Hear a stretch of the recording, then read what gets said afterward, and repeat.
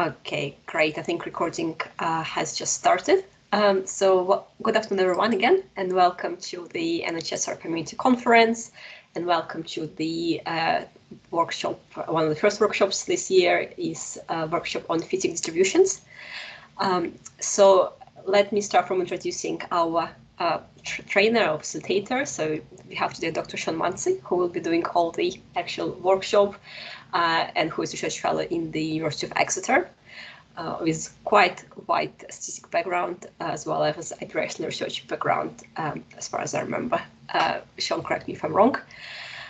So hopefully everyone has a links to the materials. So you can, for this workshop, you can either use your own RStudio if you have it installed on your laptop, and you can follow the materials shown using the GitHub link, so you can pull materials and go through them. Or if you're not as familiar with GitHub, you can just copy code as you go. Or if you have RStudio Cloud, you should have received the link as well. Let me just quickly share this one with you as well, so that you don't have to install RStudio on your laptop. And the other thing as well I need to flag is that this workshop is being recorded, so its recording has started. If you have any objections, please flag them in the message chat box. But also, I think at the end of the workshop, we might stop recording. If you have any questions, then jump on. If you don't want to talk and you don't want your voice to be recorded, fair enough. Just share your questions via the chat. And I think this is everything from me. So without any further ado, I will over to you, Sean. Thank you, Anastasia. That's brilliant. Lovely introduction there. And welcome everybody to this conference here on the inaugural day of the NHS-R Community 2021 conference. And today, we're going to be fitting distributions in R. So as Anastasia mentioned, there is the link to the GitHub repository with all the workshop materials in it, including the full slide deck as well. So in terms of taking notes, there's quite a lot of material in the slide deck. I tried to make sure that there wasn't too much need to make notes, but you might like to make some notes of other things that I'm chatting about kind of around the slides. And I'll just, if I share my screen, get sharing going. So in the GitHub repository, you'll find the presentation here and the task files for the kind of practical tasks that we'll be doing today, and also an app template, which I'll talk a little bit towards the end of the presentation today. If you're using RStudio Cloud, just a little reminder that you will just need to start a new project, and you'll just want to click on there and click New RStudio Project. This will load up a RStudio instance with all of the task files. They're imported directly from GitHub, and it will have all the packages installed for you. So without further ado, I will bring up the presentation and we'll make a start. So fitting distributions with R, and really the why and how of how do we do this distribution fitting in R. So today we'll go through talking about what a distribution is, when you should be using distribution, when you might use them, how we sample data from a distribution and why we do that, fitting data to a distribution. That's kind of the key bit for the workshop today, and it's the main component that we'll talk about, and also look at a distribution fitting app template as a kind of a way to help facilitate day-to-day distribution fitting. So in short, really a distribution is all about describing the shape of some data. And what we're trying to do is actually describe the probability of a certain value occurring in the data itself. You know, how, what is the likelihood of any particular value within a set specified range of values actually occurring in the data. And it really is this concise mathematical description of a curve that describes this spread of the values, because it's really important that we understand the variation in our data, that it's not just about using average values or medians or modes, but actually looking at what is the spread of the data, how many high values are there, how many low values, and how that works across the whole range of our data. So what is it that kind of makes up a distribution? Well, it's our raw data, first of all. And here we've got a scatter plot of some raw data. And we can see on the y-axis that we've got, you know, the kind of range of values that our data is taking. And we can get an idea of kind of how many, that there's more values here in the lower range than there is in the higher range. But it doesn't tell us a huge amount about what the shape of our data is. Histograms are a way that is incredibly useful to start looking at data and trying to understand what the shape, the distribution of our data is. And here we now start to see these greater values in this lower range of the data, and that tapers off the higher the values become.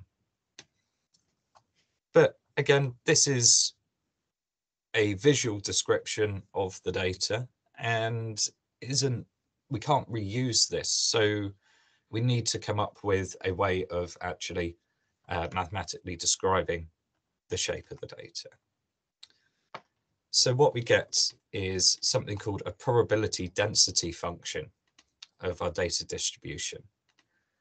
And this is the empirical density of the values, and how many basically how many values are occurring within a given range. So this is a histogram of the data with a curve plotted over it. And our y-axis, you can see here, is density. And this is the probability density. So what is the probability of a value falling between, in this instance, 0 and 10, and the probability of a value falling between 10 and 20. And this is the starting point for describing a distribution, because this is how we can say, oh, this is what our empirical density is. Following on from that, we have something called the cumulative density distribution. And this is where it's just a different way of looking at the probability density function. And it is adding up the probability of every value that we have within our data set and the probability of that value occurring, accounting for all of the values within our data and the likelihood of any of those values occurring. So we can see our last value at the top here, it brings the total probability of cumulative probability to 1. So these are kind of the core building blocks of our data distribution. And we're going to talk more about these concepts of PDFs and CDFs, probability density functions and cumulative density functions, as we go through the workshop. First of all, though, we're going to talk a little bit about the two main types of distributions. Distributions can be grouped into two key groups: discrete distributions and continuous distributions. Now, when we talk about discrete data, we're talking about data that is in integer data, that is whole numbers, that doesn't have any decimal points at all.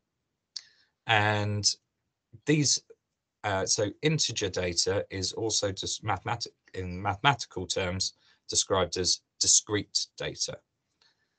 And for distribution fitting, it's important that we differentiate between discrete data distributions and continuous data distributions.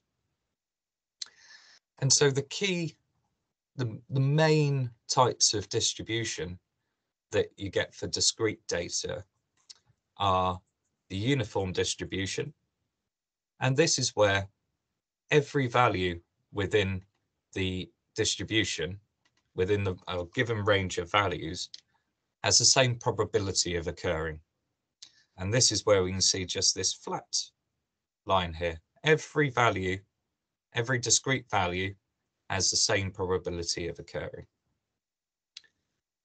In the Bernoulli distribution, this is one that works, that it's just two values within the distribution.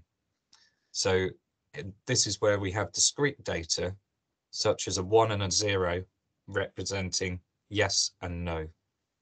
And so you can use a Bernoulli distribution to describe that.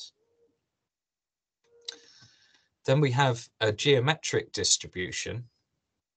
And here we have our highest value is also the lowest value in our data.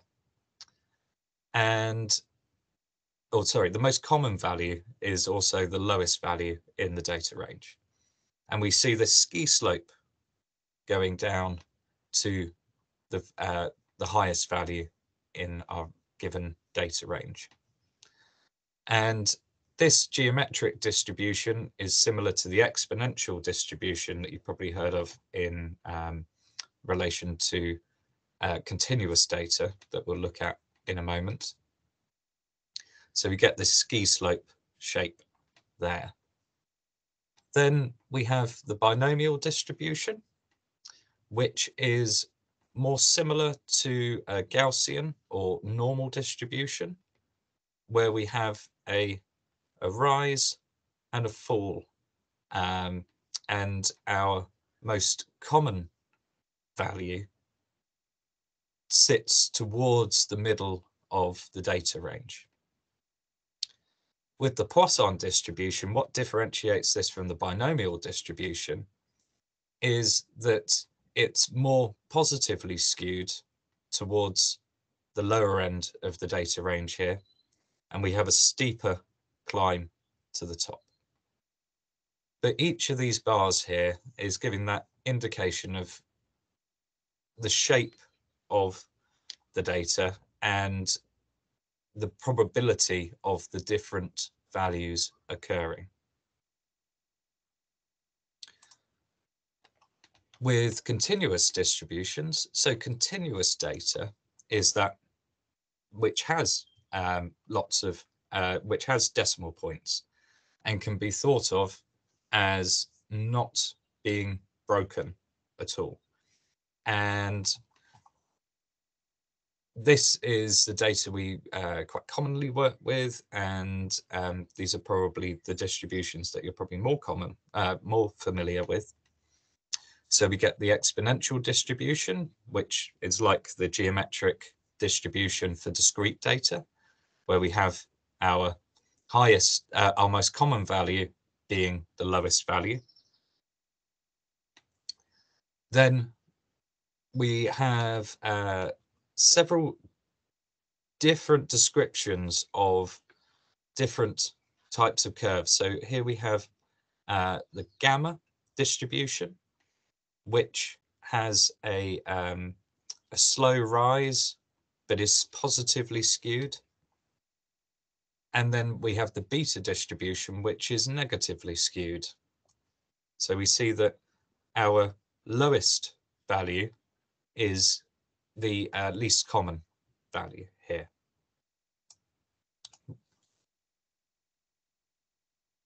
The Weibull distribution is a skewed normal distribution with a bit of a lean in it. Chi-squared distribution is a slow, a sharp rise with a slow descent to it. The normal distribution and the student T are what we see as the symmetrical distributions, where the average our measures of central tendency are in the middle range of the data. And the log normal distribution, which has a steep rise and then falls away and is heavily positively skewed. So these are the most common types of distribution that you'll find kind of that data conform to. There are many other types of distribution, some with names. We're not going to look at things like bimodal distributions here today, but there is some functionality, limited functionality within R for looking at and fitting these distributions. But most commonly what you'll see is somewhere between the discrete distributions, if you're working with discrete data, commonly uniform, geometric, and Poisson distributions, and the binomial. And within the continuous distributions, the exponential distribution, log normal, and the normal and gamma distributions tend to be very common. But we'll see a little bit about that in a minute. Okay, so some generalized uses for distributions. You know, that's great. Okay, we got these names that describe the certain shape of some data. But what are we using this for? So a big use is, and one that you might have learnt about in various maths courses that you've done, will be for inferential statistics. So the idea of hypothesis testing, where we're looking at significant differences between data, is all based on the normal distribution and understanding how data conforms to how the measures of central tendency and the spread of the data differ. And again, determining uncertainty, how the uncertainty around given values, what the spread of that is, and what the shape of that uncertainty is. In my work, we use it heavily in predictive modeling, so for parameterizing models, and this is where we're looking particularly at modeling the probability of a particular event occurring. And by using probability distributions, we can bring in stochasticity, that we're not that we have variability within our model, and we can look across a whole range of likely real-world values and try and approximate what the population data might look like based on our sample data that we have and that we fit our distribution to. In data engineering, missing data probability distributions are a way of imputing missing data within a data set to enable you to fill those gaps within your data. So you can create a probability distribution based on the data that you do have, and then sample values randomly from the probability distribution using the likelihood of those values occurring, and then actually be able to fill out your data so that it is more useful for example, hypothesis testing, or being able to parameterize a model. So real-world applications, I mean, outside of health service modeling, probability distributions are used all of the time. For example, manufacturing process control is a huge area, and many of you will kind of be familiar with statistical process control approaches, and they stem from industrial manufacturing originally, and are looking at deviation from expected distribution of values. And so you can, when you see that variation is getting too high, that is falling out of your expected distribution or occurring more regularly than the distribution, a specified distribution would allow, then you can intervene and bring the process back into line with the desired distribution. Workflow planning, in particular, for understanding how common events might be, such as in a fast food restaurant, how many orders for particular burgers or meals that you might expect within a given time period, and how that changes across the day and across the week. And you can create probability distributions to describe that. In robotics, probability distributions are used to for actual robot control,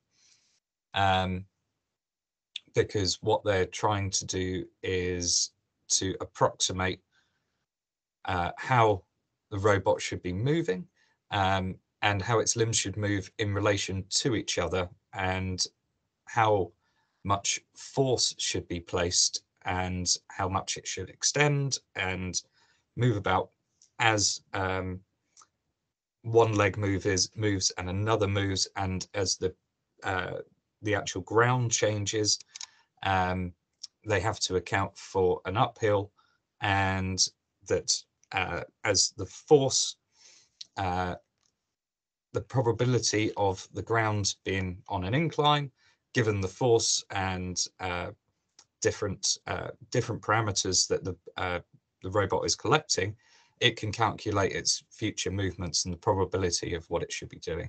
A very, very complex use of probability distributions in robotics, but it's one of the key areas for it.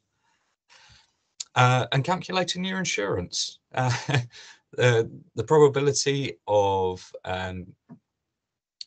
us, 18-year-old crashing their car, or somebody with a red car having an accident, somebody living in a particular area, is all described by probability distributions, and these are what are responsible for our insurance premiums and how they calculate them.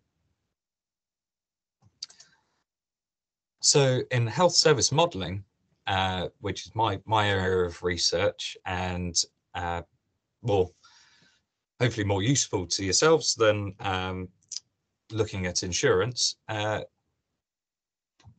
I use probability distributions when creating different models of health service pathways and health service operations. So we look at things like into arrival times. So this is the time between one patient arriving, for example, at the emergency department, and then the next person arriving.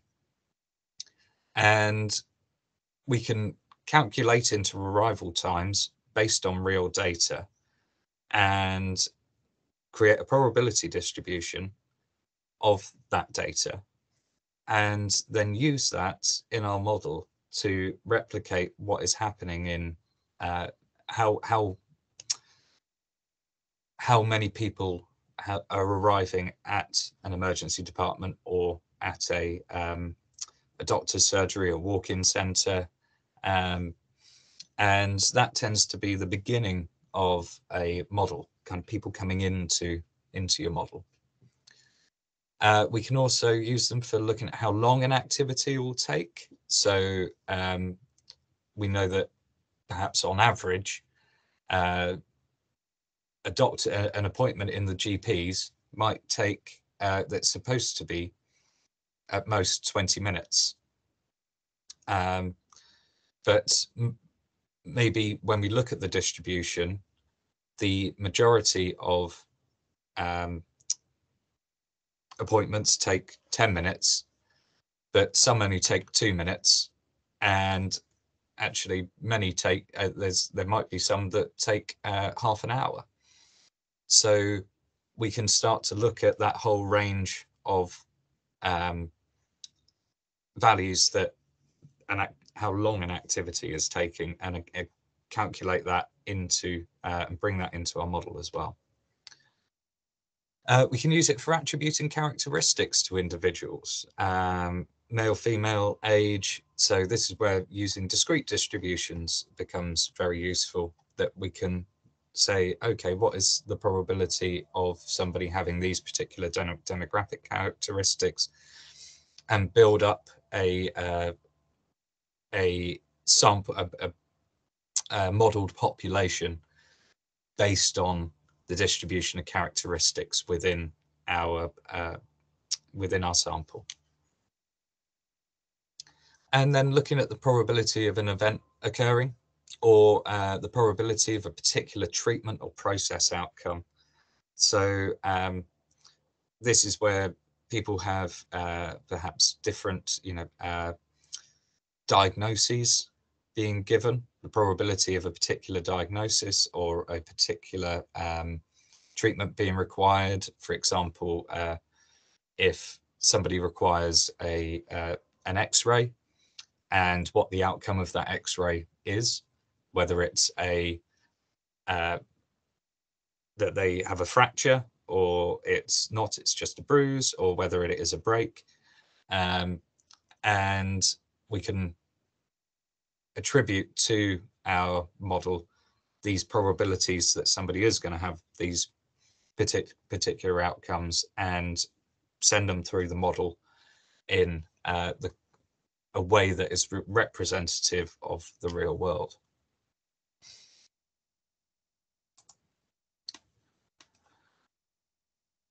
So I'm just going to pause there just for a moment and just see if there's any questions that have popped up or anything. Does anybody have any burning questions at the moment? No? If I rattle through this, then we can have a bit of time for discussion at the end, hopefully, and I'll try and keep to time for that. Okay. So before we talk about fitting data to a distribution, to get you used to looking at the shapes of some different distributions, it's useful to know how to sample data from a distribution.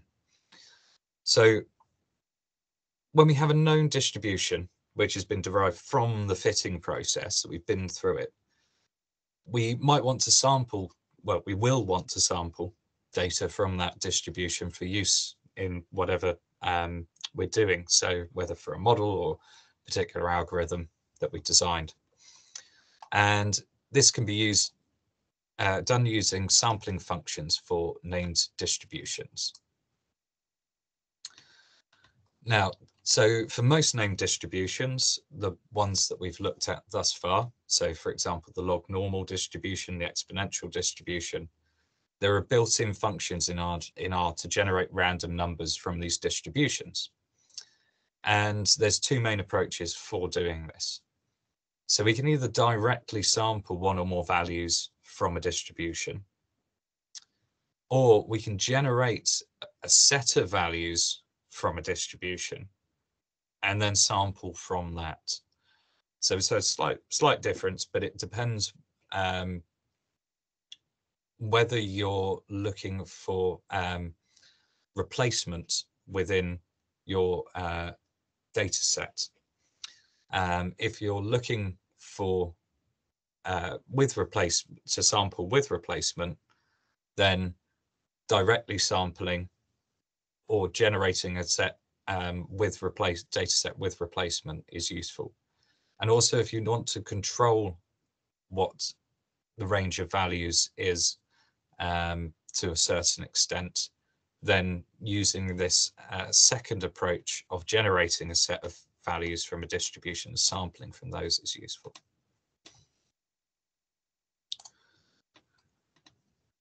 So, okay, the distribution random sampling functions tend to take the form of, they will be the function name, the number of values to be sampled is, in believe all instances, the first argument. And then there are keyword arguments for the distribution parameters. And it's these distribution parameters that we derive through the fitting process. And that is what we're going to be doing afterwards, is getting these values. So when we're using, when we want to sample from the uniform distribution, for example, so this is where every value has the same probability of occurring, we use the function name runIf, which is a bit misleading, but actually it's just how it is in R, that one. And in this instance, I've said I want to sample 100 values from the uniform distribution, and it requires two keyword arguments. It has a minimum value, that minimum possible value that our values can take, and a maximum value as well. There are, as I said, there's other distribution sampling functions that represent kind of pretty much all of the main name distributions, and these again have different parameters that they take, because these are what describe the shape of the distribution. So what I'd like you to do, oh sorry, actually before that, if we want to sample from distribution samples using the sample function, sample function is simply sample. We pass in the data. This is a vector of values that we've created based on the distribution, the number of values that we want to sample from that distribution, and whether we're sampling with replacement. And sampling with replacement simply means that once a value's been chosen out of our data set, it is either replaced or not back in the data set. So if replacement is false here, once a value is sampled, it can only be sampled once and is not replaced back in the data set. And this is useful, for example, when you're selecting a sample of unique individuals, so unique patients, and you only want to be able to sample one of them once.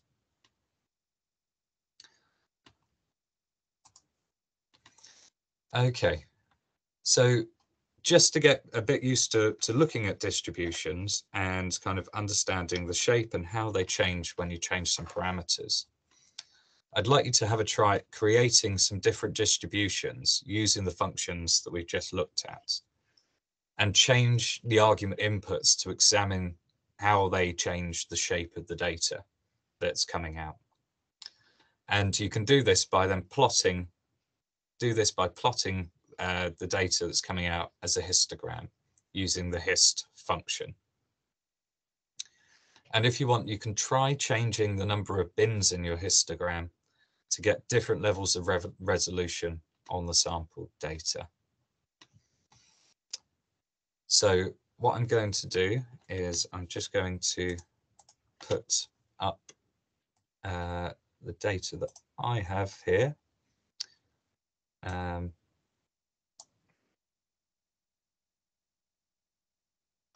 So here, if you can see this, there are the functions here, the uniform, normal distribution, exponential distribution, the Poisson, and the log normal. And here is how you'd write in the plotting them as a histogram and doing random sampling from those distributions. So have a go at bringing these in, trying these different, looking at what these different distributions look like, and we'll just take about 7 minutes, and we'll reconvene at 2:45. Just have 7 minutes, just having a bit of a play with those distributions.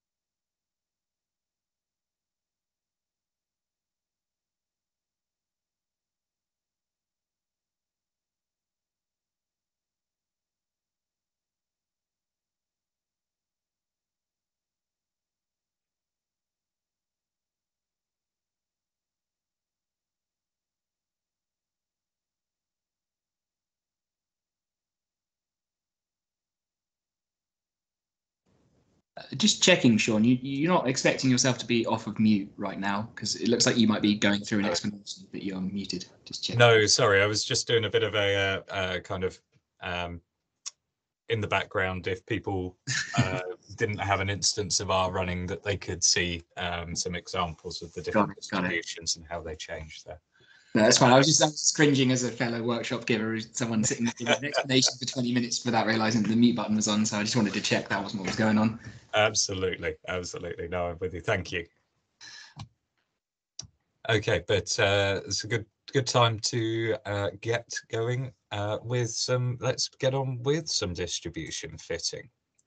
So hopefully that just allowed you, if you've not worked a huge amount with distributions, that you can have a little see about what we're talking about, the spread of data and different shapes of these named distributions that can be, the differences are stark in some instances and more subtle in others.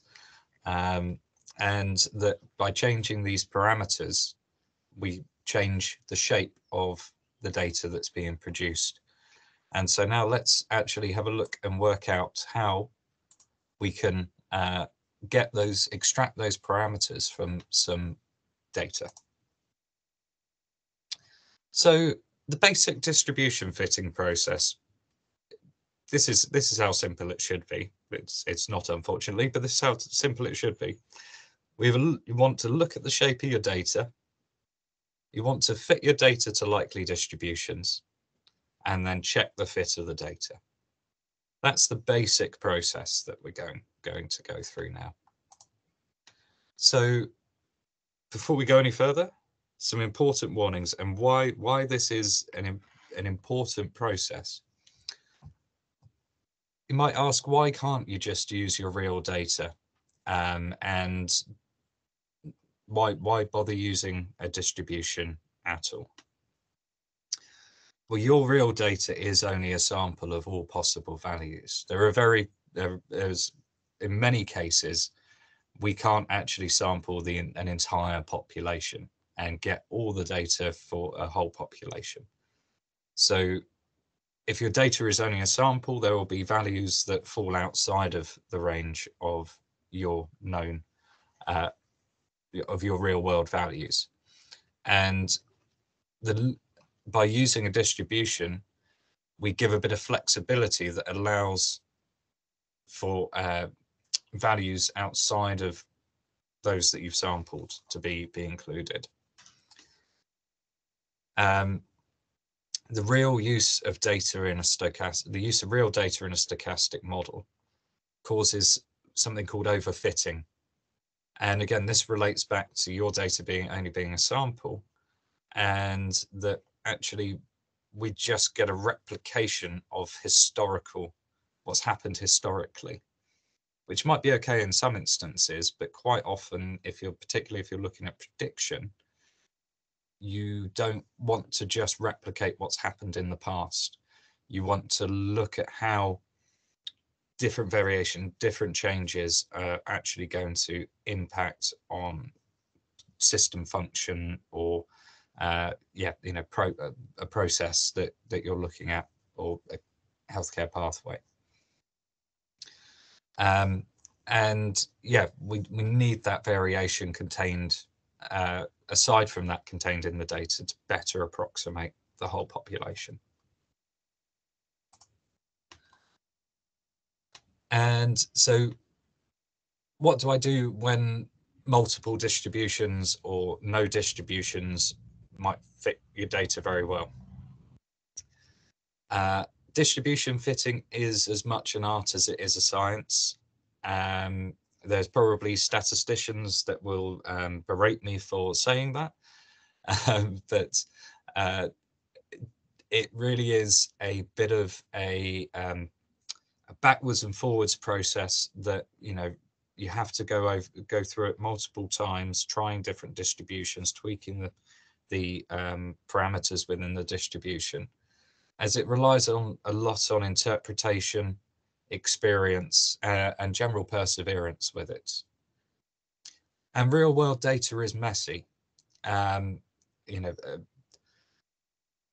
quite often, particularly in healthcare, the data's smaller samples and under uncontrolled conditions that you're sampling data from. It's messy, dirty work. And you will have to try multiple distributions and tweak them until they work.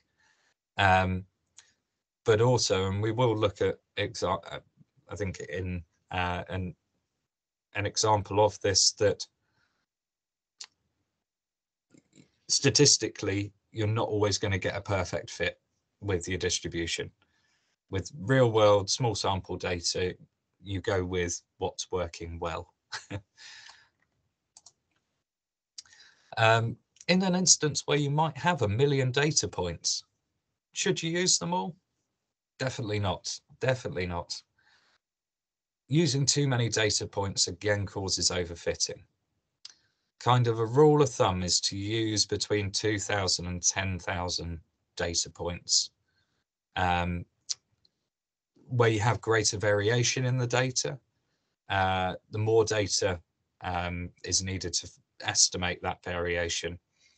But working with a smaller sample of around 2,000 to 10,000 data points is much better than working with 1 million data points.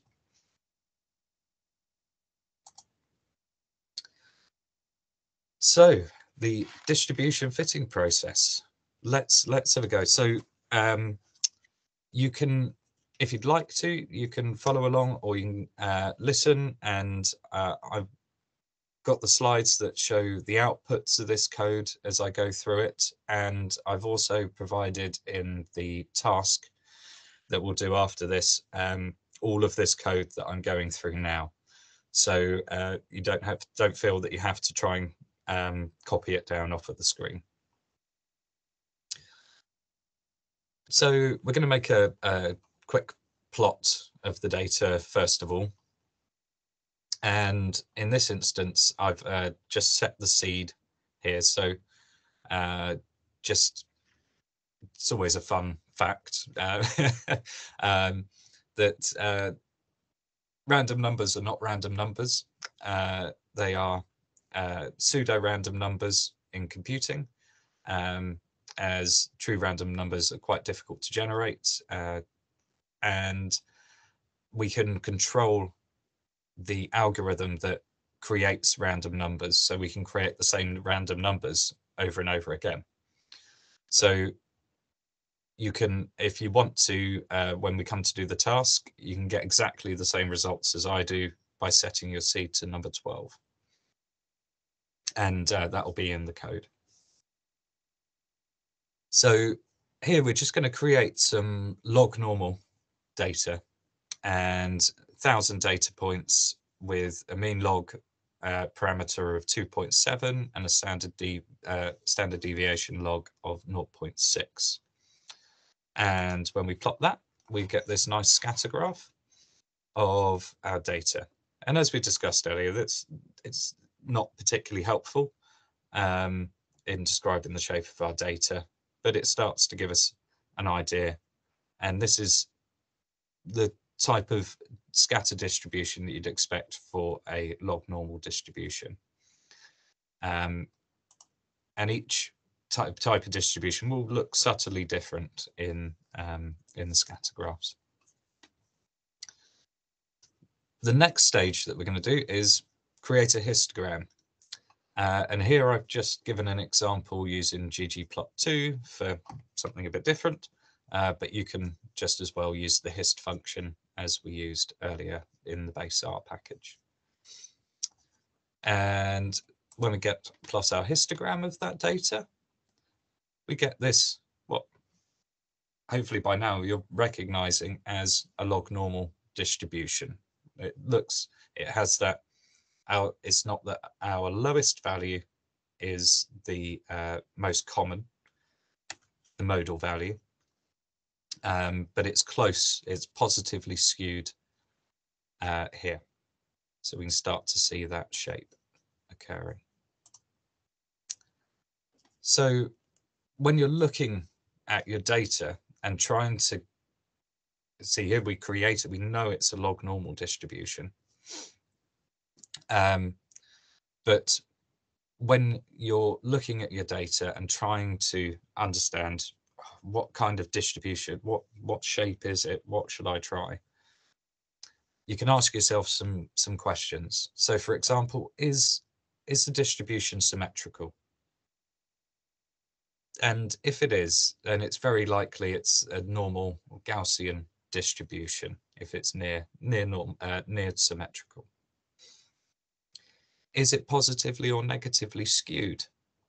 And this starts you to go, oh, okay, if it's negatively skewed, it might well be a beta distribution, as we saw earlier. Or it might be that it's a negative exponential distribution.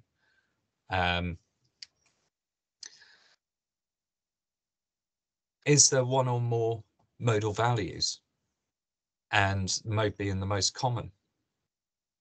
There are some instances where in data you'll see multiple modes, and there are specific distribution fitting techniques for tackling multimodal data, because you have to account for that multiple peaks in the data. Is the mode the highest or the lowest value? Then it's likely an exponential distribution. If it's near 2 and negatively skewed, it's quite often that you're looking towards a Weibull or gamma or a log normal distribution.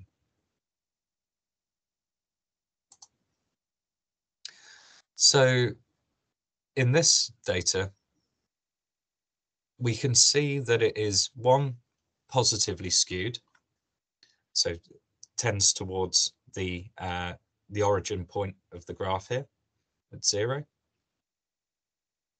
and that so it's not symmetrical. Our modal value is quite close to the lowest value. So this is saying, yeah, it's going to be something around a log normal, Weibull or gamma distribution. And that's how, as you get more familiar with these, that you can start to go, oh, okay, those are the ones that I'm going to try fitting first. So to start the distribution, to continue the distribution fitting process now, we can plot our distribution to get our probability density function and our cumulative density function. And here the plot dist function from the fitdistrplus package takes 3 arguments, 3 required arguments. That is your vector of data that that you're trying to plot. It's asking if you want a histogram of the data, which I tend to put in true because that's helpful. And do you want the empirical density plotted as well? And again, it's useful to make that true as well. And what we get are these 2 that I showed you at the beginning, our probability density function here on the left and the cumulative distribution on the right. And so these are the empirically derived distributions. And now when we go and we fit other distributions to our data, we're going to be looking at the deviation of those theoretical distributions from our actual empirical distributions. And this is where if we were to just take immediately this the empirical density here and use that those distribution values straight away, we would cause overfitting, and that's what we're trying to avoid. So once we've got an idea of what our empirical density function is looking like with the shape here, and the shape of our cumulative distribution function as well, we then go into, we can do something called creating a Cullinan-Frey graph. And this is, I find this a useful way to assess the data, just in terms of looking at the skew of the data and the kurtosis of the data, so the sharpness of the peak of the curve.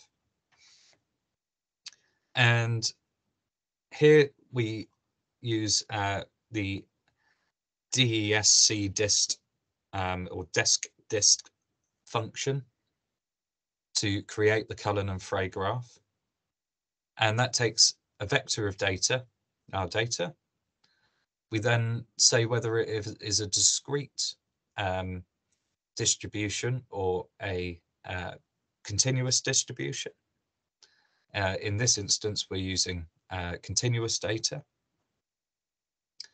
And then we give a value for bootstrapping, and this is where it's bootstrapping, so it's resampling essentially, and 500 tends to be just a useful value, just to give you an idea of the kind of bootstrapped, if the values change ever so slightly. So we created this data out of a log normal distribution, and what we have here are on the y-axis kurtosis and the square of the skew on the x-axis. And these different point markers and lines and the shaded area are showing where different theoretical distributions based on our data will likely fall in relation to our data. And so our observation data is this blue dot here, and the bootstrap values just give an idea of some of the uncertainty around this estimate. And the log normal distribution that we created this from is actually not the closest line. It's the gamma distribution. It's estimating will likely be more useful in estimating our distribution, as will potentially the exponential distribution. And so you start going, oh, hang on, what's happening here? This is where distribution fitting is a bit of an art, and it requires us to go through these different stages to try and get different interpretations of the data and the possible fit of distributions. So from the Cullinan-Frey graph, we can, and from looking at the shape of the data, we can say, okay, let's try the log normal distribution, the gamma distribution, and I think I've put the exponential distribution in as well. We can try a few different distributions. So what we can do now is go on and fit these to some possible candidate distributions. And then we're going to first of all, visually assess the fit by comparing our empirical PDF and CDF to the theoretical ones for these distributions. Then we're going to use QQ and PP plots to look at the deviation of these across the range of the distributions. Then we're going to go through and calculate goodness of fit and uncertainty parameters, uncertainty estimates around the data and the fit of these distributions. And then we can either select the best fitting distribution and extract the distribution parameters, or we can go back and retest using different distributions. So the fitdist function is what we use for getting the fit of data to named distributions. So this allows us to obtain the theoretical fitted curve.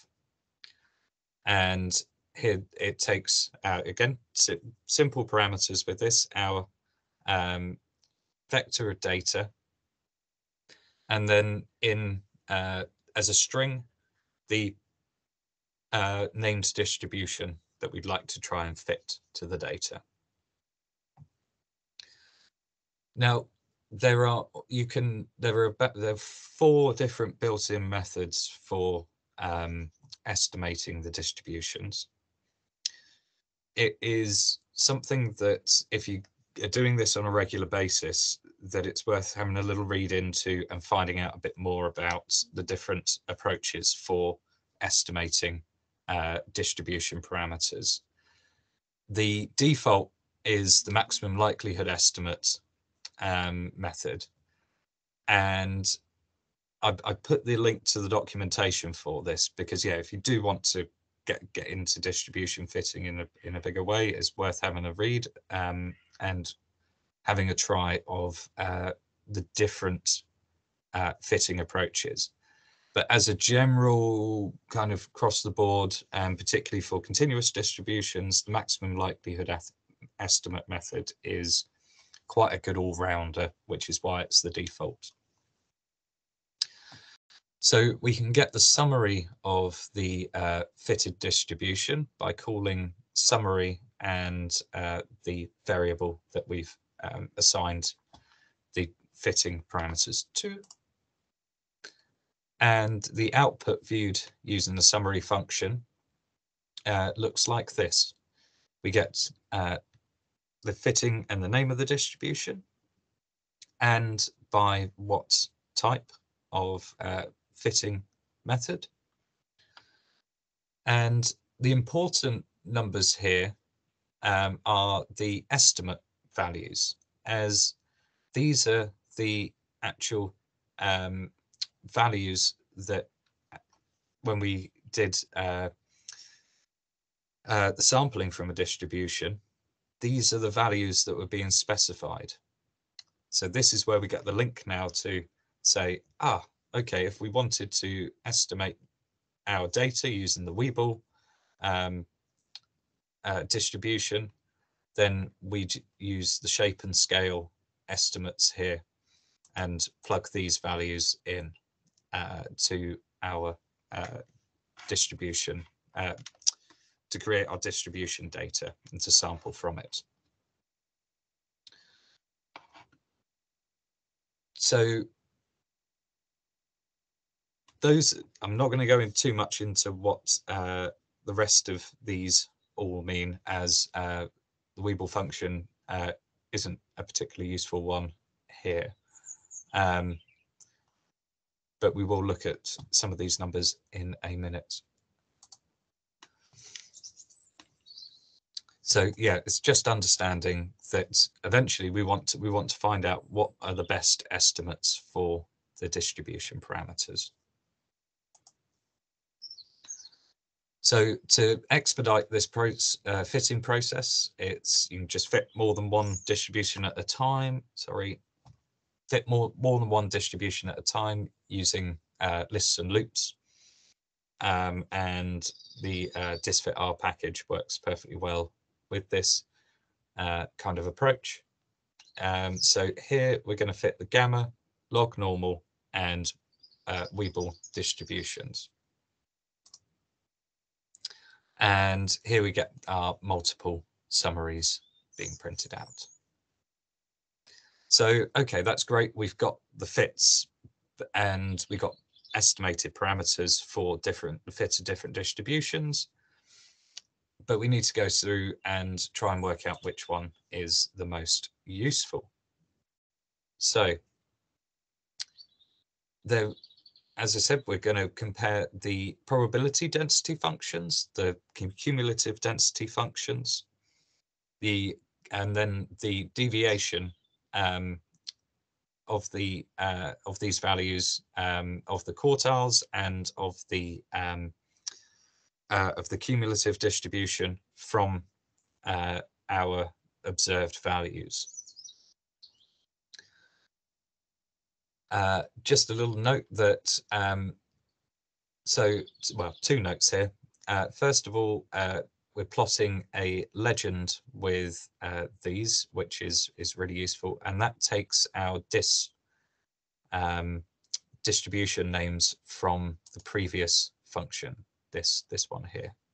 So it just takes a list of string values of the functions that we the distributions that we're using. And also that here setting the plot parameters to create a 2x2 grid of these 4 plots that we're going to create. This can be omitted and just depends whether you want the plots individually or all together. So here is an example of the theoretical densities plotted again on top of the real data here. And what you see is that actually at first glance you go, oh, wow, the gamma distribution seems to very well estimate our maximum modal value here. And it seems pretty decent curve. However, what it doesn't do is come all the way down, and we'll see why that's important in a minute. And you go, oh, well, we get a bit of overestimation here on the log normal distribution. The peak is a bit high. And with the Weeble, it's a bit low, really. Is that the best estimate? Okay, so there's pros and cons with each of these. Well, apart from the Weeble, really, it's kind of between the gamma and the log normal distribution at the moment, looking at these curves. And then we look at the CDF plot now. The black is the observations, the observed cumulative density function. And then it's a little bit difficult to make out on here, but we have the green, red and blue curves here. And with the Weeble not fitting particularly well, but there's not a huge amount. There's a bit between the gamma, which actually is a bit low here on estimating the cumulative density function, and a bit high here. And actually log normal fits much more nicely along the line of the cumulative density function. So there's these small differences here that we can visually assess and that are actually really important for understanding where we've got a decent enough fit to our data. So here, looking at the QQ plot, and this is where we can see these differences exacerbated much more, that it becomes much more obvious that the log normal is a much better fit to this line here, which represents the empirical quantiles. So it becomes, it kind of quite starkly shows, oh, actually, there's large amounts of underestimation from the log normal and the gamma, from the gamma and the Weeble distributions. And when we look here at the PP plot, we see this again, that in terms of estimating deviation from the CDF, that the green, the log normal, sits much more nicely on the line, and both the gamma and the Weibull distributions deviate quite significantly off of that line of the empirical probabilities. So we're seeing there that actually, although it might have looked initially like the gamma distribution, particularly from the Cullen and Frey graph, which was quite misleading, that the gamma distribution might have been a better fit, but actually that's not the case at all. It's definitely that log normal seems to be the better fit. Now, moving from visual assessment, we go to looking at statistical assessment and do goodness of fit. So goodness of fit is done using the GOF stat function. And this takes the fit data, and it's quite happy it can either take individual, just a single fitting instance, if you're just fitting one distribution, but it will also quite happily take a list of different distributions being fitted, so we can just pass our list of fitted distribution parameters in here, and pass in a list of names of the distributions that we have fitted. And what we get is 3 different sets of goodness of fit statistics. And what we're trying to do in each of these instances is to minimize the statistic without going into lots of horrible stats.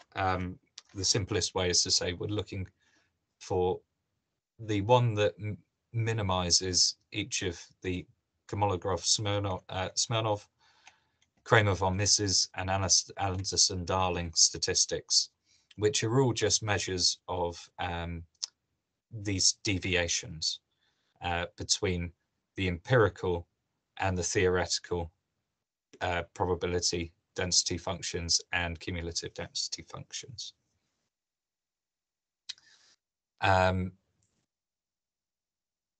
The goodness of fit criteria, these information criterion are not, for practical distribution fitting, they're not enormously helpful, but what they do give an indication of is whether these are distributions, whether it's a fittable distribution. And we can see that these kind of range of values around 7,000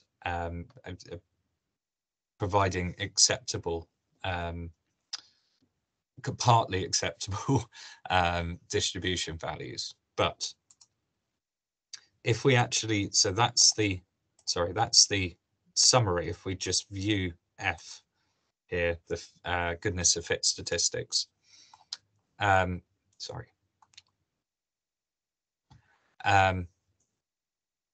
When we actually look more deeply, this is just a screenshot of all of the goodness of fit statistic information.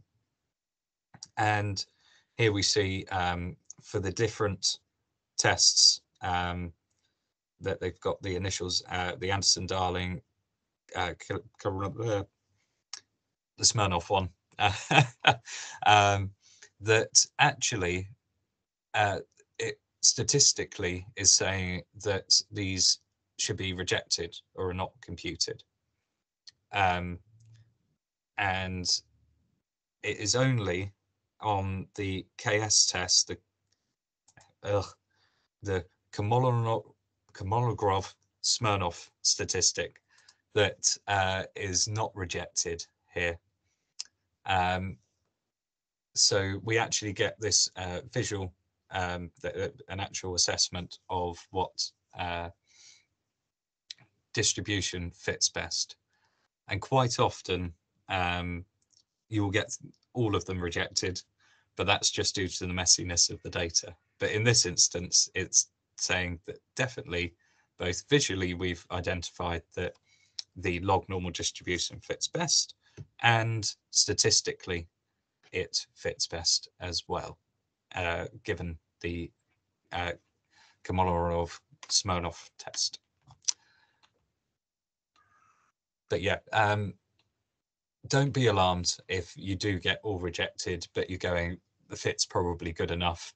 Particularly with small amounts of data or messy data, you will get that quite often. We can also estimate the uncertainty around these parameter estimates that we're getting. So the parameter estimates that we got in the fit from the original fitting, we can undertake a bootstrapping simulation to estimate the confidence intervals for these. So this is being done in a loop for all of the distributions that we fitted. And it's the bootdist function that we're using here and passing in, iterating over the fitting list and number of iterations, bootstrapping iterations that we're going to run here. And then we're printing the summary estimates out here. So here's the outputs, and what we get is the median parameter estimates, and we get the 2.5% range. Sorry, and we get the all but the last kind of the upper and lower bounds. That's what I'm after. Those are the words that I'm after. The upper and lower bounds of the parameter estimates. And this gives you a little bit of wiggle room in which to, so we're going to select, for example, we know this is log normal data. And our original parameters that went into this were 2.7 and for the mean log, and 0.6 for the standard deviation log. And so we can see that the mean log value takes that in and kind of is up towards the top end of the parameters here. But this is where this little bit of wiggle room can be useful if you use your estimated distribution in a model and it's not quite providing the numbers that you expect during your validation process. And so you can use the upper and lower bounds within as a range in which to test little tweaks to the to your parameter estimates for your distribution. So yes, so here are originally fitted parameter estimates of 2.68 and 0.57, and then we've got our upper and lower bounds that we can work within. And that is that's the whole process that you kind of need to be going through each time that you're fitting distributions. So I have waffled on a little bit long. Hopefully everybody's got a few minutes to have a go at doing a bit of distribution fitting. There are some data sets and the task code. And actually, if I mention quickly now, and then everybody can have a bit of a play, and I will hang around as long as people want to have a little go with the code and do a bit of distribution fitting. There's another package called, just to mention quickly, there's another package called actuar, which contains more named distributions that can be used in combination with the fitdistrplus package, which is the one that we're using here today. And so once you do start using them, you'll find they are really useful. It's not an art, exact science, it is a bit of an art. And you need to be doing these kind of things repetitively. And we can build custom apps to as a way of being able to do this. And you'll find within the RStudio Cloud folder and in the GitHub repository, there's a folder called app template files, and that contains a Shiny app which contains the code that you've got in the task and basically organizes it as an app. There are some improvements that can be made to it, so it's a template and not a finished app either. But might be a good one if you are finding yourself doing a lot of distribution fitting as a way to get started doing that. Just a couple of resources in the slides there, and I will go back to the distribution fitting exercise. If anybody does have some time to have a go, I will stay around for another 10-15 minutes, and if anybody has any questions, I can answer them as well. Sorry, I've run a little bit over on explaining all that for you. No, it was brilliant, Sean. Thank you very much. And no surprise you run with such long surnames of all the statisticians. So it might took half of time to just pronounce Kolmogorov, Smirnov. But anyway, thanks for everyone who attended. And I hope people can stay online and do some of the analysis themselves. But if not, I'm just sharing the link now for the feedback form. So please fill the feedback for this workshop. All you need to do is it's going to take 3 minutes of your time. Just choose this workshop as a fitting distributions in the first question and rate it. It will really help us I'm saying us, but it will really help NHS-R team show the results of the conference, make some conclusions, and also report to the funder as well. So please spare us a minute if you have time. But yeah, I think I will ask to stop recording soon as well. So if people want to jump on the call and ask questions out loud, no one has any hesitation.